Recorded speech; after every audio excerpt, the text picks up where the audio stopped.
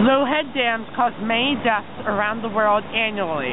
How can we retrofit low-head dams for safety? A low-head dam allows water to flow over the top of the dam. It creates a pool above the dam to draw water off the river without stopping flow. The real danger of low-head dams is the submerged hydraulic jump. This flow condition is created when the kinetic energy in the falling water creates a flow where a victim is dunked, surfaced, and then pulled back to the dam face, creating a deadly cycle. The science behind what creates a submerged hydraulic jump can be explained by the continuity equation.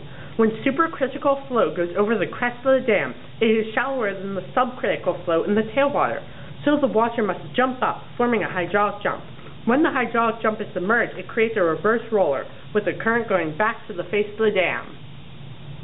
I wanted to discover the best way to retrofit a low-head dam for safety. I studied the case history of a low-head dam fatality and then used dimensional analysis to create an accurate model. I then designed a trough to simulate the low-head dam conditions.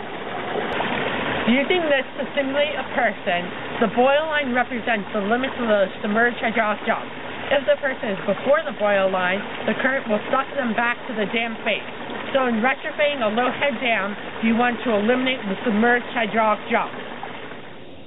Understanding the science and the conditions that cause a submerged hydraulic jump, I found that in order to eliminate the condition, you must reduce the depth of the tailwater. By creating a ramp with a 5-to-1 slope, the tailwater gradually increases, not allowing for a submerged condition to occur. The ramp retrofit eliminates the submerged hydraulic jump and will save lives in my community and around the world.